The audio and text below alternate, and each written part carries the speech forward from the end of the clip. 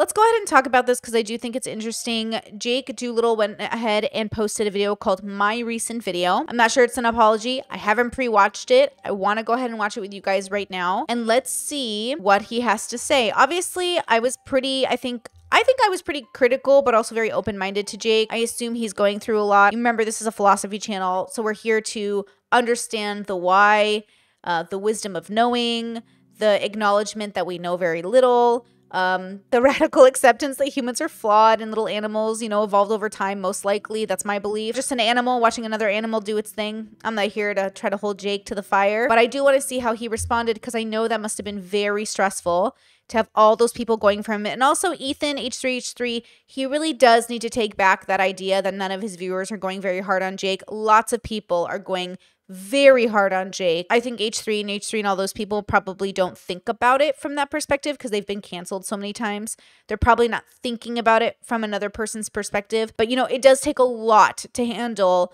people canceling you or criticizing you or, even maybe dragging you for the wrong reason. And so it does take a lot to be in the space. So just keep that in mind as we watch. Hi everyone, I just wanted to come on here and address the most recent video that I made. In that video, I spoke about a topic that's extremely sensitive to me, which, to be honest, was my first mistake. I let my emotions dictate my actions, and that led to a tone that was confrontational and aggressive. What's interesting about that? First, he hasn't yet said what video it is, and I wonder if he's going to keep it vague, which I think is probably not good. But I think it is interesting that he said his emotions were at play because this was like a 4-month researched video. And I do believe your emotions can be that heightened for that long. Intention was to stand up for a specific group of people, but instead I came across as an asshole. I didn't consider how my words would affect others, and for that I'm very sorry. I've also come to realize that no amount of explanation can undo the impact of that video. And so for the discomfort or hurt that it caused, I also apologize. I recognize that my reaction was partly fueled by my own experiences. With my nonprofit, I frequently read applications of people who are in the most terrible situations possible, and hearing someone talk about health in that way really bothered. Who is the person? It's interesting that he's not going to actually say the name. Interesting. I wonder why he's making that decision. I mean, what would I do, I guess? I don't know. Like, what an interesting decision. Me, but that didn't mean that I needed to post a dedicated video that just turned out to be me ranting about my own frustrations. I also realized that I shouldn't have posted the video if I can't handle people looking into my health history and claiming that chronic Lyme doesn't exist. I also sincerely want to apologize to Ethan. Oh, there we go. Okay, nice. Not considering his health anxiety. I took it as a completely different thing, and that only fueled my anger in the process. I understand that looking at an irregular blood test is extremely concerning, and I shouldn't have commented on that. Having been born into health issues, I was numb to how startling it can be to be an adult and look at a blood test that doesn't seem right. Also, as a viewer, I can absolutely acknowledge that I reached out to them to try to work for them or ask for collaborations with crew members. But in no way did them not hiring me fuel this video. I've been trying to work for them through like a job or internship since I was 16 years old. I did not make a video 6 years later as a way to get back at them. My girlfriend and I are very, very grateful for the opportunity that I was given to be a full-time content creator. Lastly, there's a lot of speculation about my nonprofit Never Stop, so I thought that I would just address those as well. The clothing brand started in 2017, like selling things to family and friends. And then in 2022, when I got a platform, I decided to give 10% of all profits to people in need. And then there was such an overwhelming amount of need for donations that I decided in 2023 to turn it into an official nonprofit so that people's donations would be tax deductible. Since Never Stop is a new and small organization, I pay all the startup fees so that the donations can go to people who need them. And I do hope that someday Never Stop can sustain itself, but it's just not there yet. To be totally honest, picking one person a month to give a few $100s to is sometimes awful. I want to be able to do more, and right now I can't. In closing, I want to reiterate my apology to everyone affected by this video. The tone was inappropriate and scummy, and that does not reflect the values that I wish to embody as a content creator. I've taken this as a learning experience, and I will commit to never repeating this mistake. From now on, I'm going to refocus my efforts on the content that brought you to my channel in the first place. Your support means the world to me, and I appreciate every single one of you, and I thank you for your understanding during this time where I try to learn and grow from this experience. Ooh, interesting. Thank you. Thank you. Okay. Hi, everyone. Okay. Not too shabby of an apology. Honestly, I'm going to take notes in case I ever get canceled, you know? That was not too bad. That's not too bad. Okay. He acknowledged it was Ethan. He acknowledged the problem. He spoke candidly, honestly, and quickly. He didn't drag it out. Man, I hate long-ass apology videos. 3 minutes of my time. I appreciate that.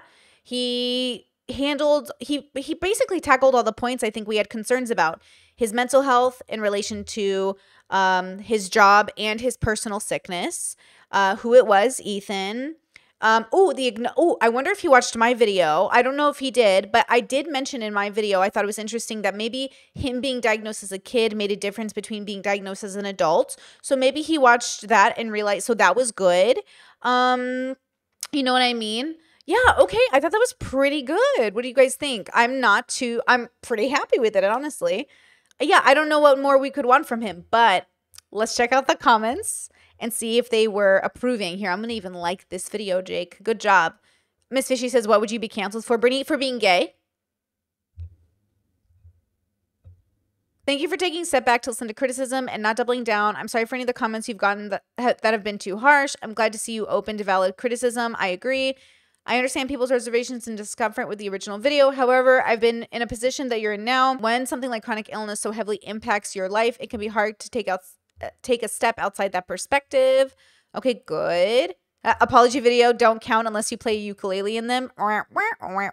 As an H3 fan, as a big H3 fan and a person whose wife has had lupus for 20 years, the last 20 years, this was a great apology. Thank you. This one says you're not apologizing because of the consequence, not because you thought you had to. You're only apologizing because of the consequences, not because you thought you had to. I didn't get that. Did you guys think that was true? I don't know. I don't think so. I don't think he's apologizing just because he got canceled. It doesn't feel that way. Because you know why? I'm going to give him the benefit of the doubt because it really sounds like he understood every part that I think we all had a problem with. He basically covered. So I think that's fine, right? Like, I think he did really good. Comment says, what really surprised me is that only 10% of profit goes to the fund for Never Stop. You should disclose this on the website. I think that's pretty normal for for nonprofits, right? Isn't it usually like 10%? Which is why, like, always be careful who you donate to charity because, you know, it's not always great. Condiment apology, but not bad. Yeah, not bad. I don't know. I don't think I can complain too much. You know, one of the better apologies I've seen. Yeah, I'm not mad about it. I've seen almost every YouTube apology and they all kind of suck. You know what I mean? Lauren says, I just went to watch it. I didn't realize he was only 22, 23. It's a big learning mistake. Huge. He's a young person. Let him be young. He's going to make mistakes, you know? Is there anything that really could have made his apology better? I think some people could be upset that there was editing or that he was really quick about it. But I think that's actually more appropriate. I think I appreciate that it's quick and that it's to the point and that I didn't have to sit and watch him cry. But also, you know, feelings are feelings. I think I appreciated that he didn't make it dramatic. I think I appreciated that it was quick. But I could see somebody out there saying like, oh, why was it edited if it was a real... But, you know, I'm not going to listen to those people, right? Yeah, I think some of the H3 fans did go really hard on him. Maybe even I went hard on him. I'm not sure. But obviously, like, yeah, it seems like he seems like an okay person.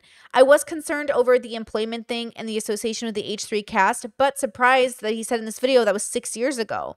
So that was a pretty long time ago. Now, Papa Gut did recently cover on his own live stream that Jake also had a run-in with D'Amelio. And I think that something in Jake's personality is off-putting. But to be honest, aren't we all a little off-putting? Like, I hate to say it, but it's not that abnormal for somebody on the internet to feel off-putting to somebody. It just seems like all of us have a little bit of a chip on our shoulders. And so I'm not going to hold that against him. You know what I mean? I don't know. Lauren says, I mean, those were bold accusations. He did make incredibly bold accusations, but I don't think it warrants him like leaving the internet. I don't think it warrants him never being a content creator. I don't think it warrants him doing anything like except coming back and being better than what he was. You know what I mean? Ren says they're going to cancel me over being a fake bisexual white woman. Excuse me? Pansexual Caucasian woman sometimes. I think he considered gaining a platform in 2022, and he's just now having his big first controversy. He clearly took notes on what not to say or do. Yeah, that's good. People learn very slowly. Let me just say this. As a person who thinks we're evolved animals on a planet, humans are animals, and we learn incredibly slowly. And I'm not upset about it. I just want that to be clear to everybody else, because it shocks me how when people repeat mistakes over and over again. But like Jake said, he's not going to repeat the mistake again, hopefully. And we'll see what happens. Actually, that's what happens a lot in this space is like, I am so shocked when people don't get what the mistake was they made in the first place. But also, I've been there. I'm a grumpy, stubborn Taurus. And SK says it wasn't 6 years ago. It started 6 years ago. And then he kept asking ever so often. Well, I mean, that's not completely weird. Did I ever tell you guys about the weird application I did for Philip DeFranco and how I got a call for an interview? But it was it was the weirdest. I just look back at all my life and I think like, oh, you are so neurodivergent. Like you are so awkward. You're such a weirdo. Like I've had so many weird opportunities. And I just like when you don't mesh with a group, you don't mesh. And honestly, I'm not a group player. It took me my whole life to realize I'm not a team player, even though I knew it until I turned 30. I never really believed it. And look at me, even now trying to make friends with people on the internet. And then I'm just like I'm not a team player. You know what I mean? And I think Jake might be similar, but thinks he is. Some people, they just don't mesh well in groups. And I don't know if Jake meshes well in a group. You know what I mean? But maybe he thinks he should try because that's what the world is always doing. Patty says he's asked for a job 2 to 3 years ago, I think, and stalked AB like a year ago in a hotel lobby. I mean, he didn't stalk AB. You guys know that. AB told the story. Don't do that, Patty. He didn't stalk AB, bro. AB told the story on stream, and AB does not call it stalking. He calls it inappropriate, which, welcome to being a content creator. People are incredibly inappropriate. Now, did Jake, initially give me a little stalker vibes? Sure. But you know what? I think everyone who's socially awkward gives me those vibes, and it's not really the same thing. And so AB didn't tell the story like he was a stalker. So I feel like, just FYI, it was just the hotel had bad security at the time as AB tells the story. And Jake found a way into the hotel lobby, which is very common with VidCon and all these other conferences. I mean, I've been there myself with bigger YouTubers. And yeah, like it's not perfect, but you try to scoop up an opportunity. I mean, remember that AB was also a fan of H3 and only got that job because he gassed up Ethan and defended him on the internet. So you could spin that in a lot of ways. I love AB, but you could also spin it in a sense that AB manipulated his way into Ethan's life by gassing him up in a video, and that's what got AB the job. So you know what I mean? Let's allow Jake to fuck up again before we completely crucify him. You know, let's let Jake fuck up one more time before we completely cancel him. Otherwise, like let's let him make his mistakes. And also, honestly, I'm a forgiving person, so he could fuck up a few more times. He's a baby. His brain's not even done developing. And if he's neurodivergent, it's going to take even longer. Stephanie says, I sometimes get annoyed when people say you're only sorry because you got caught and canceled or whatever. When often it's the response that can make you reflect, realize your mistake. It doesn't have to be. Yeah, I agree. Mutually exclusive. I agree. Well, I think it's two things because the mob is so insane. You guys know how much I don't like a crowd. I do not like a crazy crowd of people. That's why as an audience, I appreciate that you don't go on other people's videos and bother them. Because I think it's crazy. I do think it's insane to go on Jake's video and leave comments. I've never left a comment on his videos. I don't know why I would, but I make content, so I understand it's kind of similar, if not louder. So I get it, but like I'm glad my audience doesn't go and leave comments on people's videos. Don't do that. Like, leave people alone to be their own version of weird. But when it's about protecting other people, I think there's something to be said about activism and bringing people together. Ultimately, Jake is a young person. He seems to have learned his lesson. I'm not going to hold it against him, and he already privated the video, like I said, so it should be fine. I wonder, did Ethan reply to this yet? I don't know if H3's been live enough to report this. Because what will be interesting is if they have a strong opinion of it. But obviously, also, it would be inappropriate for Jake to apply to work with them, to try to be close to them, to make friends with them. At this point, it would be inappropriate for Jake to probably make content about them in a way. Maybe, not forever, just maybe for a little while. What do you guys think about that? Would it be weird if he just made a video as a YouTuber? Or should he wait maybe a couple years? Because that's the other question is like, what's the social expectation from him? Should he never talk about Ethan again? I think it's a little harsh. Ethan's a huge content creator with like a very top podcast, right? So it feels weird to say like, oh, he can never talk about Ethan again, but maybe wait a bit. What do you guys think about that? I eat bagels. I love that username. I just love the neurodivergent vibes on this channel. Let's go. We're just a cute group of neurodivergents. We're just like a cute group, you know? They go live later. Okay, I'm sure they're live tonight. Okay, I'm sure they'll talk about it tonight. Yeah. Lexi says, I commented, wondered if Psychology in Seattle would grade his apology. He would probably give him props. I thought the same thing. I was like, where is Dr. Kirk Honda? We need a review of this apology. Someone send him the link. NSK says, I think comments are okay as long as it's your honest criticism, not just I need to stick up for my favorite YouTuber. That's probably true. I think people leave me really good advice on my channel. People are really like thoughtful and open, you know, when they do it. So I really like that. Patty says, I think Dr. K would give him a B or B minus. Yeah, maybe. That's a kind of high grade for Dr. Kirk, right? Doesn't Dr. Kirk, does he give? I mean, I forget his ratings for other people. Yeah, interesting. Now, what did he mean? He was going to go back. Jake said he's going to go back to making the content he used to make before. But didn't the content before also send people away?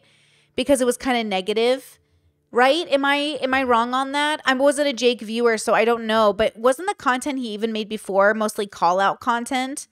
So I'm not sure that that's the lesson he should have learned. Ooh, here's a question. Because I know a lot of people wrote me and said that Jake, they had to stop watching him because his content was too negative, too complainy, and it was call-out content.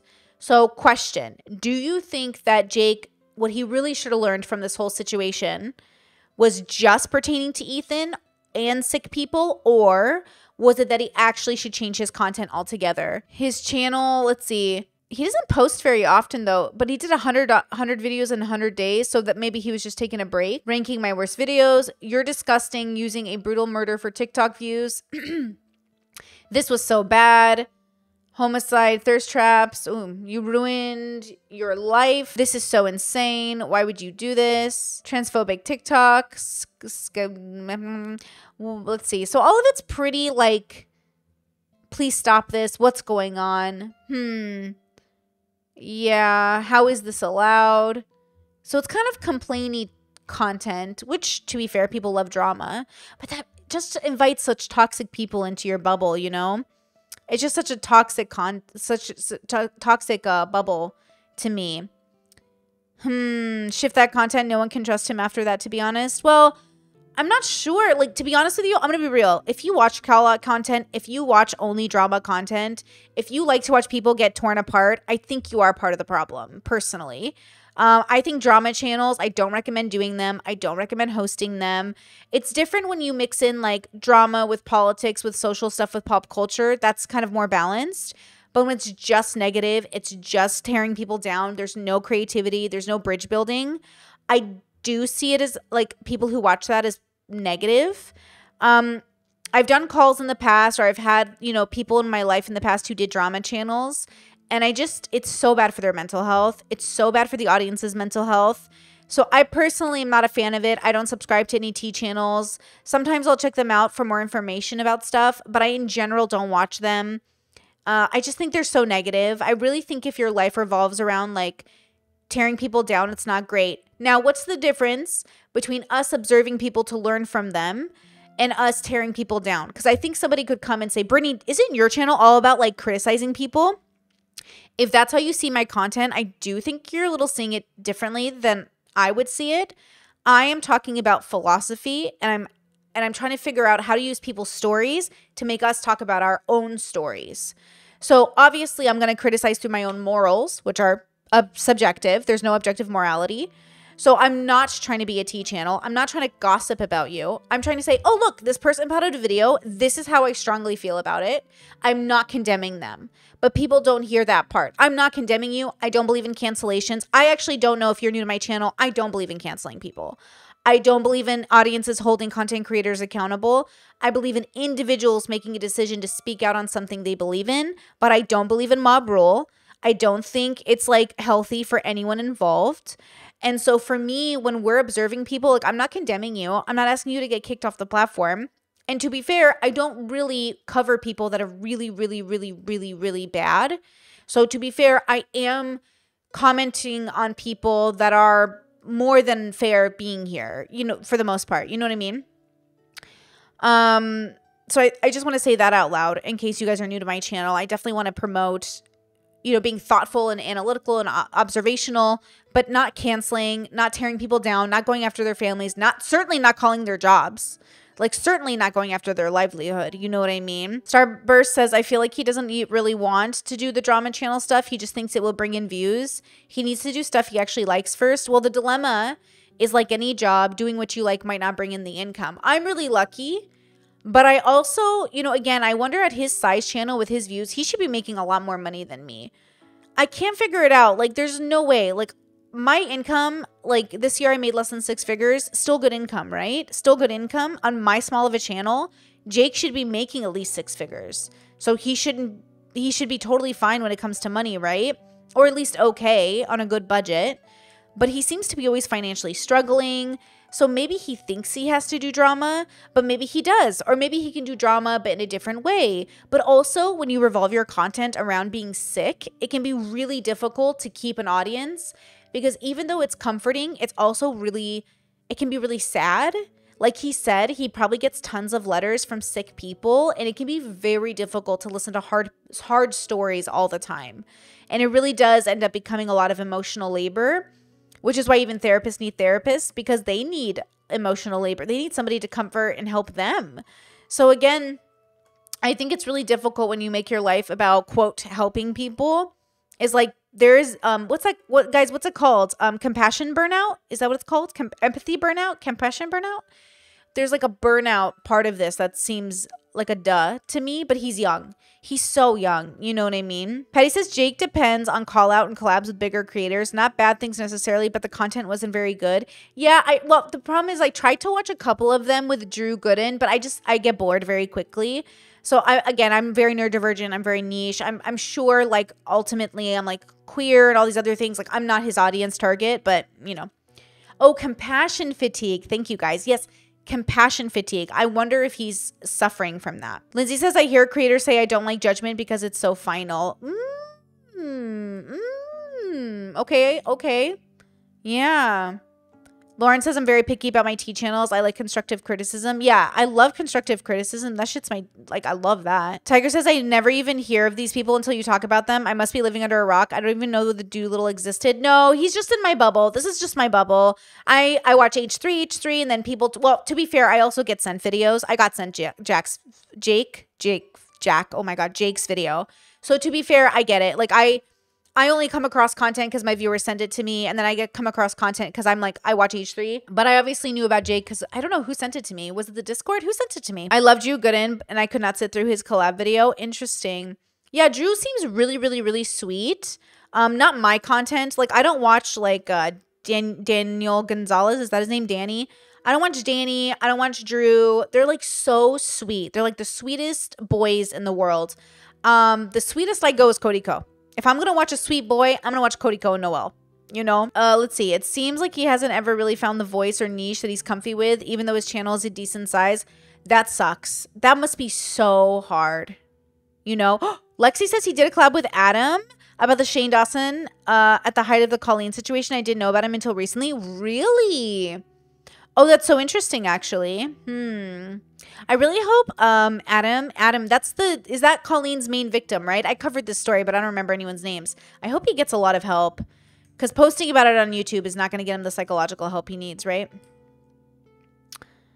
Fishy says, I can't watch the Drew, Gooding, Danny, etc. That bubble. I tried, but the content never struck me. Do you know why? I'm going to say this, but I don't mean it in the way that it sounds. they come off as people that their struggle doesn't align or overlap with my struggle. I think in order for content, again, this goes back to seeing people and seeing parts of you. In order for content to resonate with me personally, I have to feel like the content creator and I see parts of each other, not whole parts, not all parts. I love Asmongold, and I feel like the part of me and him that overlap is our feeling of this is just a duh, you know? But when I watch Danny and I try to watch Drew, I don't have any overlap with them. Our struggles aren't the same. Our genders aren't the same. Our outlook isn't the same. Like nothing about us is the same. And so I feel like it's kind of like that. You know what I mean? Adam is in therapy now. Okay, let's go, Discord. Let's go, Adam. Let's go. That's good. That's what we want to hear. You know what I mean? And by the way, you don't have to go to therapy just because you have trauma. Therapy is like going to the gym. You could just go to work out. You just go to update yourself. You could just go to check in. You know, saying you need to go to therapy is not a negative. It's like, hey, you need to go to the gym, bro.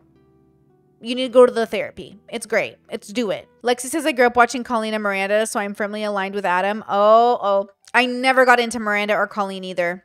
My little brother did for a bit, but then he fell off her. I could never get into her content. I just thought she was so frustrating. But again, I'm not making a judgment. I'm not moralizing it. I'm just saying my, vibes. Patty says, is it problematic to bring up the theory that Jake could be a victim of medical abuse from his mother? It would explain it a lot, but maybe that isn't inappropriate to bring up. I don't know anything about his mother or his past. It's possible. I wonder if he ever got getting diagnosed as a kid. Most of us aren't going to go get re-diagnosed. Even as an adult, I never got triple diagnosed for my borderline. It's not like I went to multiple doctors to confirm it. Maybe I should have. Maybe I should have seen multiple therapists or psychologists or maybe I should have seen a lot of people. But you never do that. So, you know what I mean? I think kind of what I would say is that if I was Jake and I found that my life was not aligning and I wasn't joyful and something was missing, that I would go over the basics again as an adult, and I could understand, like he said in his apology video, that chronic Lyme is something that isn't always validated. And because of that, he might struggle to sort of be validated by the internet. And I think that that's fair. And I think I would want to do more research into that. But I think a lot of people aren't going to question things. It's like when white people say they're native and then they never check because their mom told them a story about how somehow down the line they were native.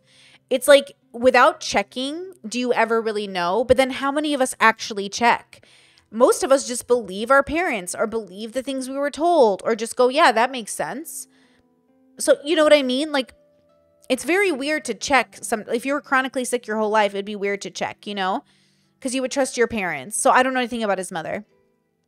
Brucey says, Brittany, how long did you stay in therapy when you did it? And when do you know it's time to take a break from it? Therapy is a tool. So for me, I did therapy for about a year and like 15, 20, less than 20 sessions, like 15, 20 sessions. Not even. It depends on how you count it because I had to go to multiple therapists until I found the right one. But I did a year of therapy and it was the greatest year of my life. It changed my life. And when I felt like I was done with it, I went on and did other things. But I will be going back for my PTSD and I do want to get assessed for ADHD and autism and dyslexia and everything else that might be going on because I would like some answers. So I think therapy is like a tool. I just don't see why you wouldn't use it if it's accessible to you. But I believe in mental health. I believe in the science behind the study of the brain and all of these things. Like, I believe in it. And I think you go in and out of it as you need the tool. I think if you overuse the tool, it could be just as damaging as never using the tool. I also believe like you need all 5 things to be a whole human being. So your mental health is a part of it, but what's mental health without philosophy help? So for me, when I say like therapy is useless without philosophy, it's because a lot of your mental health comes from your meaning crisis, which is an issue of philosophy, a relationship you're having with your consciousness. A lot of our mental health struggles come because we don't know what we're doing here on the planet. We're going through existential dread. We don't know how to look forward. So even though my therapy was awesome, it was nothing without my philosophy stuff. I had to understand my values, who I was. So even after I did therapy and it was changed my life, saved my life, truly saved my life, it wasn't complete. until I did therapy. I'm sorry, until I did philosophy. Then I had this understanding of like, who am I? The seeking of knowledge, the seeking of information. I truly needed it. Like I truly needed to become this whole person.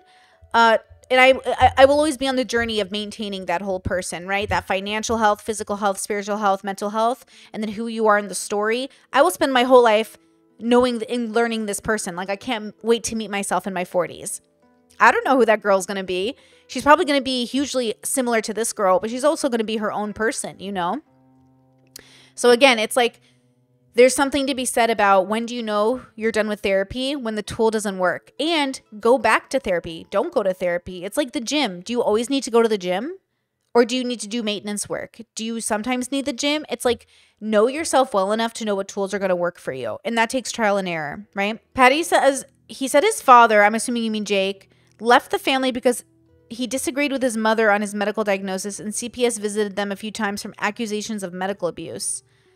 Damn, sounds like, well, I know Jake comes from a really dysfunctional background, right? Which is why I say a lot of this is probably mental health. Dysfunction breeds dysfunction. It is so hard to break generational curses. It is so hard to grow up in a home where your parents aren't together. It's so hard to grow up in poverty. It is so hard. It's so hard. So Jake has probably done so much good for himself compared to where he's come from. But if you don't face that trauma, it will boil up.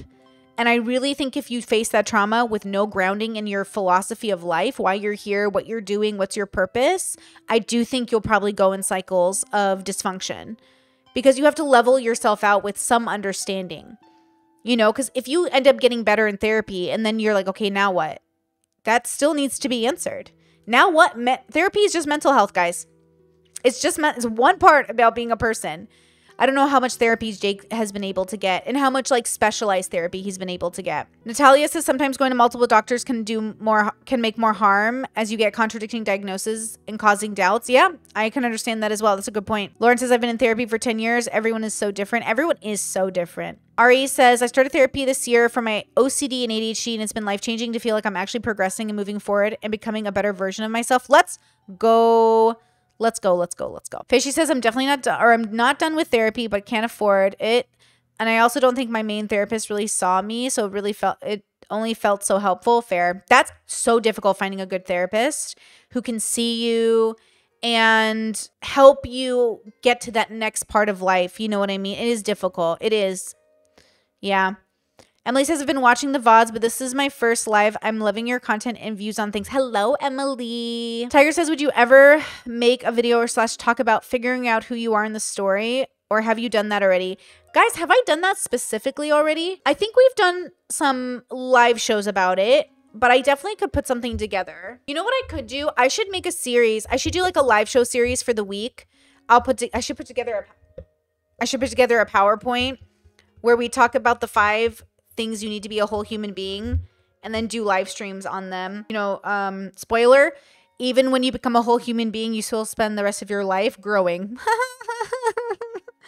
So if you're new to my content, the thing I want to show you guys or teach you guys is that there is no ultimately one answer. There is no like end all be all. There is no universal fix. There is only gaining more tools and more information to have a better relationship with yourself.